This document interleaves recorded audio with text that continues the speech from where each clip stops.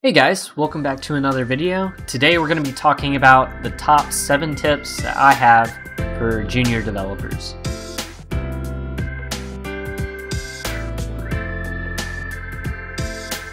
I want to preface this by saying that this is my second year in software development, so there's a lot that I am continuing to learn, and I'm going to always fail at certain things.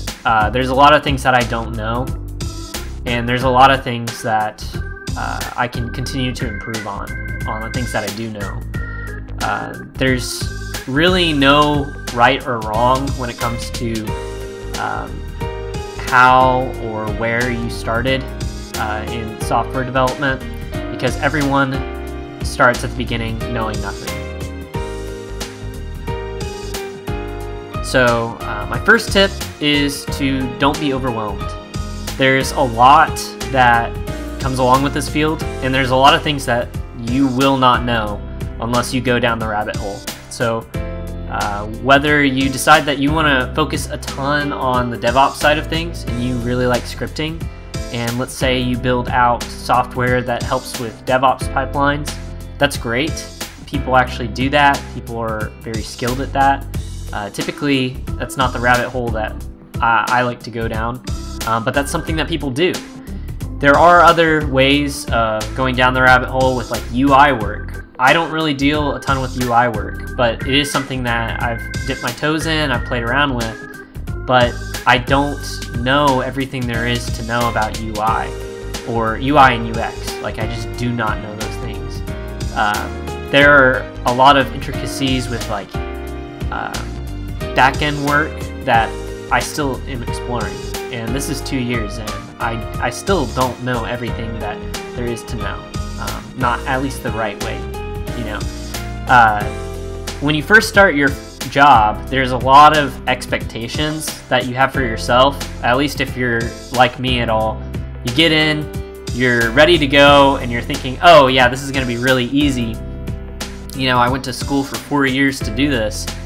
Well, there's some truth to that. You know, you can get the tasks done. People are going to hand you things, and you're going to take it and you're going to run with it, and you're going to go as fast as you can. But at some point, you're going to hit a roadblock. You're going to get severe burnout, and you're not going to know what to do.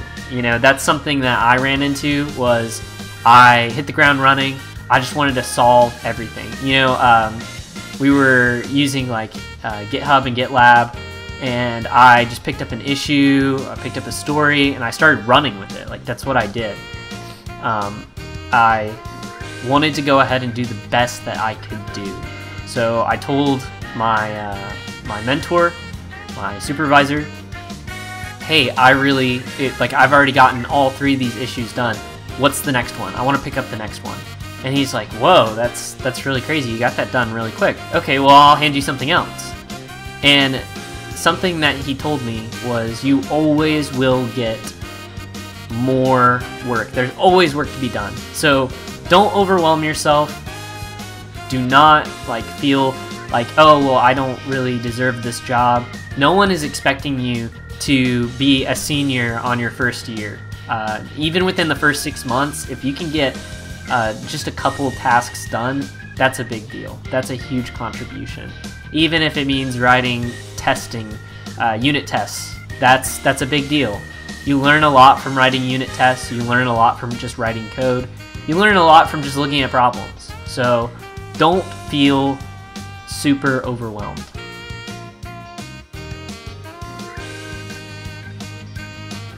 The next one that I have for you is finding a mentor. That's one of the things that got me into my first job, was having a mentor. He wanted to take me on board. It was just one of those things where I took a class, and he just so happened to be working full-time somewhere, and I really wanted to join him. So I kind of dove into a field of computer science that I never thought I would. I got into AI development, which is completely different than something that I'm used to. Like, I did not know enough about artificial intelligence, machine learning. I didn't know enough. I still feel like I'm always learning. It's not something that you're gonna figure out overnight. So having a mentor that is going to teach you and give you a direction on, okay, well, I learned this, this, and this. These are the things that I use to learn, or you know, having those questions for somebody that, like, hey, I really don't know how to solve this problem, and I don't understand the intricacies of like how to actually solve this problem. That's what a mentor is there for, is to help you.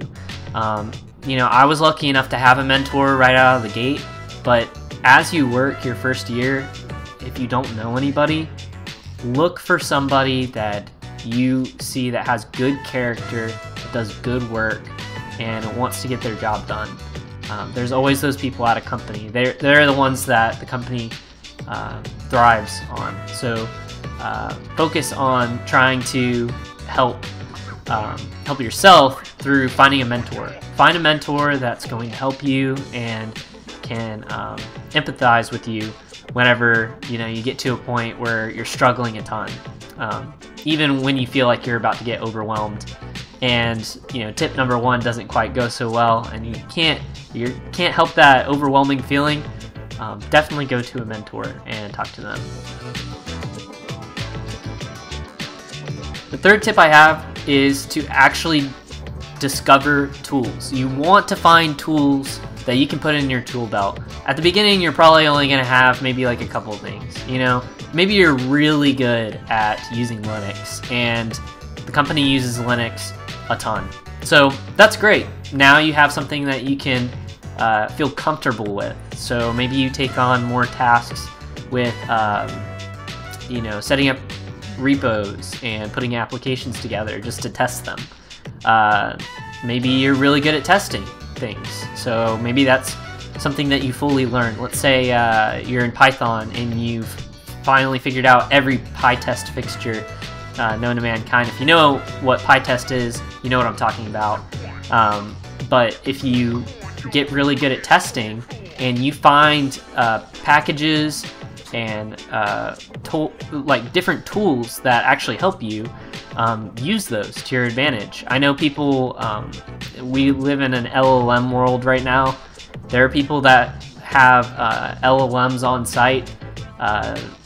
You can pick up tools really fast just using LLMs. Not that they're gonna, you know, solve all your problems. In fact, they may actually make it harder, but it may give you a good head start into, okay, well, I just want to learn something really, really quick, and then take a deeper dive later. That's something that you can do, is to discover tools, because eventually you're going to have your own set of tools, and you're gonna run into situations where people are like, well, we need to use this tool. Well, you want to build up opinions and preferences over time as you're working. So that way you know how to design, you know how to work with other tools that you don't know how to use otherwise. So learning and finding tools that you can use will help you in the long run. Even your development environment is considered a tool. Find an environment that works for you, whether you're using like a Visual Studio or Visual Studio Code or IntelliJ or whatever. You just need to figure out what works for you. The next tip that I have is to build outside of work. This is something that I usually struggle with because I find that I go down rabbit holes a lot, so I'll start building something outside of work and then I won't finish it. But one of the things I realized is, even if I don't complete a project, which you want to try to complete your projects, don't be like me, but to complete a project is a big deal. But playing around with technologies that you don't know, like I recently had played around with the idea of LangChain, and that's just something to get your foot in the door, something that you can figure out how to actually, you know, you gotta figure out how to piece things together. So being able to build your portfolio outside of work is a big deal. Being able to desire to code outside of work is a really big deal. But this isn't make or break. don't think that you have to sit there every single day and code something out. If you want to get really good really fast, it's really good for you to work on projects outside of work. You have to love the work you're doing, or you're going to have a hard time in software. So find stuff that you like to do. An alternative to this is to read and watch videos. And it's always fun for me personally to watch videos of somebody building a full-fledged application and seeing, why did they do this? Why did they do this? Because they're not always going to get it right. They're just not. Not everybody is going to design something really great on the first go, especially if you're watching a YouTube video. Nobody gets it right the first time. There's always ways to improve your code, unless you're just a wizard. So I don't know of any wizards, so I definitely do not make great code all the time. There might be a few times where I'm like, this is pretty good, but not all the time. So being able to work outside of work and finding something to help you progress is a big deal. The next tip that I have for you is develop skills as you go. I've kind of hinted at it a lot, but build and develop skills as you go about doing work. Take the time to learn how something works. Don't just solve the problem and not understand how to do it. That is the biggest mistake that I made, was developing a skill or trying to just rush through fixing something and not actually developing the skills as I went. Really understanding what problems I just solved. Because there's a lot of times where you can fix something by just checking the box. Maybe the variable name was somehow changing one variable name just worked, and all of a sudden you don't have any problems. Obviously that's a really, really simple example, but there's edge cases and times where you're going to fix something and it seemed really easy, and it's like, okay, cool. Well, you need to know the full effect of why that change actually worked. Like, why is that better? Why did this work? So that helps you develop your skills as you go. The more problems you take on, I would say the harder problems you take on, the better you'll be. Now, it may be really risky at work. How am I supposed to work on that major feature? I can't work on that major feature.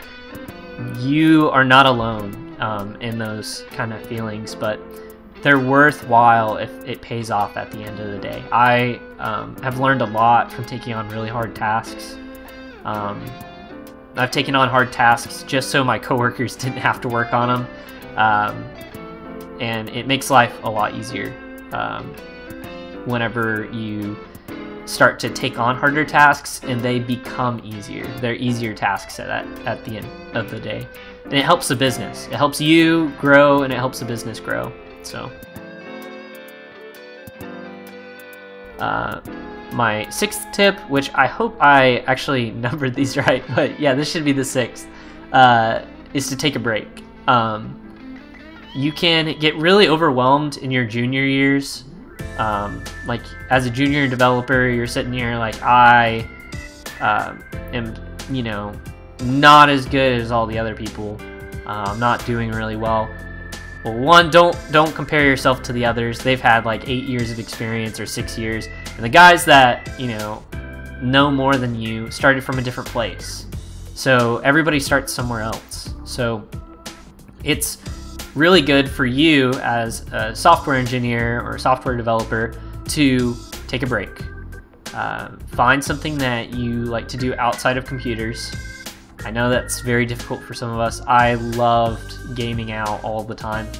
I found that doing something else outside it just works wonders. And maybe at the end of the week you're just sitting there and you're tired and you're beat and you don't want to look at a screen ever again. That's a normal feeling. I've been told by so many people, find something you like to do outside, find something that you like to meditate on, something that you like to think about. Find something that gets your gears turning. Trying to actually find things outside of the computer screen, because eventually it's going to get overwhelming, and it really does at times. Remember, you're going to spend a ton of time in front of a computer screen doing software engineering, so don't let it rule your life and your time. Lastly, remember where you came from, because there have been a number of times. There's been a group of friends of mine from the university I went to that have called me up and asked me about questions about, you know, how do I get over this feeling? You have to remember where you came from. You know, you go to the beginning of your first year working, and you realize, I really don't know anything. There's a lot of things that I will not know. And, you know, I've learned a lot over the past 2 years. For me personally, I've learned a lot in the past 2 years. But looking back and realizing I really didn't know as much as I thought I did. I also realized that I needed to give myself a little more grace, because it's very hard. Software development is very hard. It's not something that anybody can take on. You know, you're dealing with harder problems than the average person. You know, don't think that you know, software is an easy job. It's not easy. It's very difficult. In fact, a lot of people know that it's really difficult. That's why everybody, you know, whenever they're talking to you, they're like, oh, well, you're a software engineer, you must be really smart. Well, don't let that that be an indicator of like, oh, maybe I am just really smart. Obviously, you know, you don't know everything, and it's a humbling experience. But also recognize there's a reason why people say that to engineers, because it's a difficult job. Feel free to say something in the comments about your experience as a junior developer. I still consider myself a little bit of a junior developer. Definitely still a junior. I'm getting into the mid-range.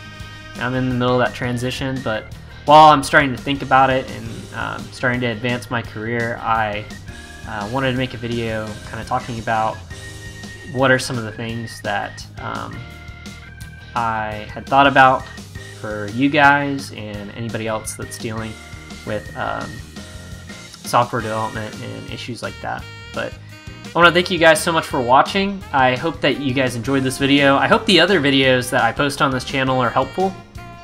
If there's something that you guys want me to do a video on, go ahead and leave something in the comments below. I am totally down to try something new and learn something new, and I will gladly go ahead and make a video on that. I also am interested in bringing in other people that actually know about certain topics more than I do. So if there's a topic that you really want to learn, I can pull somebody in that's a little bit more advanced than I am. But thank you so much for watching. Hope you enjoy, and I will see you guys in the next video. See ya!